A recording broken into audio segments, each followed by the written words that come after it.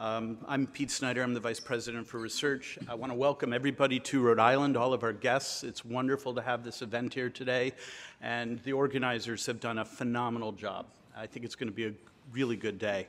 I'd like to show how URI is addressing one of the most existential problems that we face at this point in our lives.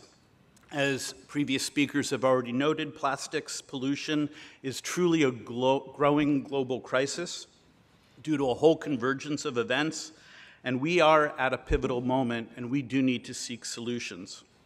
As you are well aware, all studied ecosystems on this planet contain plastic pollution. It's in the water we drink, it's in the air that we're breathing. Even in remote areas. This is a photo of Bryce Luce, Professor Luce, with several of his students in the Arctic, pulling ice cores for the Northwest Passage project, finding microplastics deep in submerged ice cores. There are more than 420 million metric tons of plastic that are produced annually worldwide.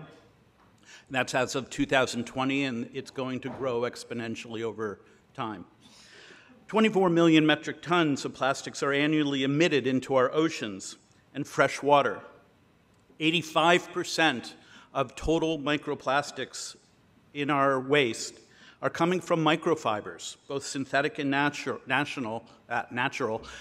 shed from textiles. This problem has been made worse by the COVID-19 pandemic.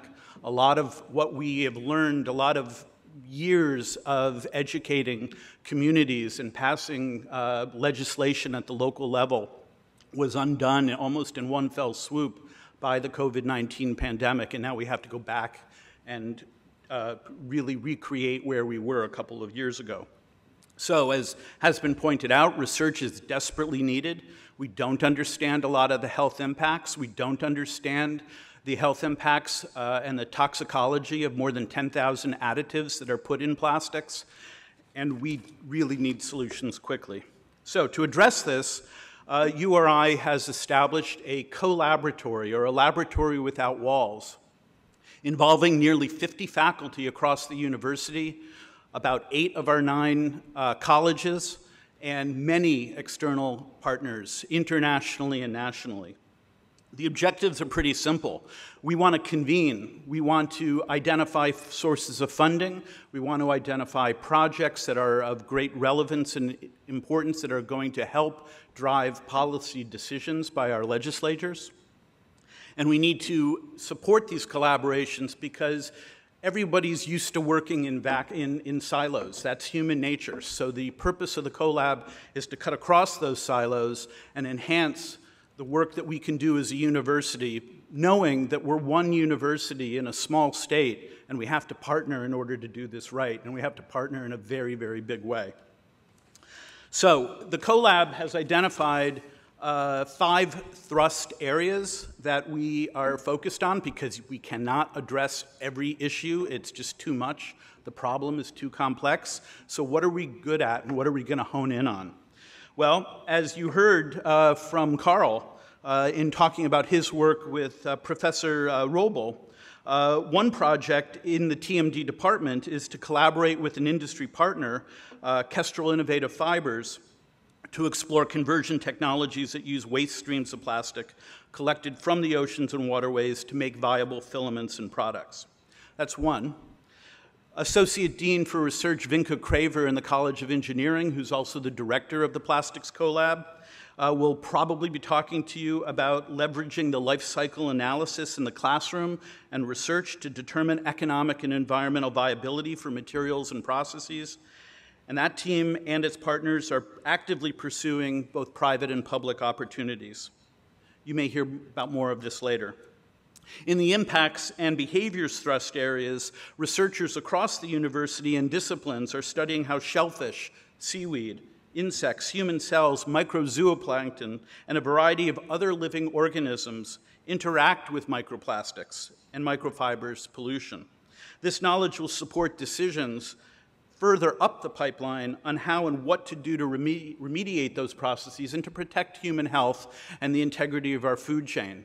And this work is happening at a very critical moment. The UN is kicking off a treaty negotiation process that'll probably run over the next 2 years on this topic, and this is a chance to inform that process with good science. We are creating new tools, both bringing them in, purchasing them, and developing them ourselves to improve our analytical capabilities and measurement. And you'll hear about solutions. Professor Saray Urjeen in the College of Business is hoping to work with the textile industry to determine their concerns and perspectives for adopting new processes and possible circular economy benefits for the industry. You've already heard a little bit of this from Carl. Jason Jacks in the Harrington School of Communications and Arts and Sciences with his students are devising new multimedia approaches to educate the public to allow for better decision making. So we're in this for the long game. We are right now planning a conference in the spring of 2023, date to be determined, probably later today. And the goal, in partnership with the Embassy of France and the Global Council for Science and the Environment, is to convene an international conference. It will be the third in a series. We're going to hold it here at URI in order to, again, help to inform with good science the public policy initiatives that are being debated at the UN over the next 2-year period. Finally, we're trying to keep everybody informed. As I said, the CoLab involves nearly 50 faculty and many, many external partners. And we launched a new website, plastics.uri.edu, which you can go to anytime.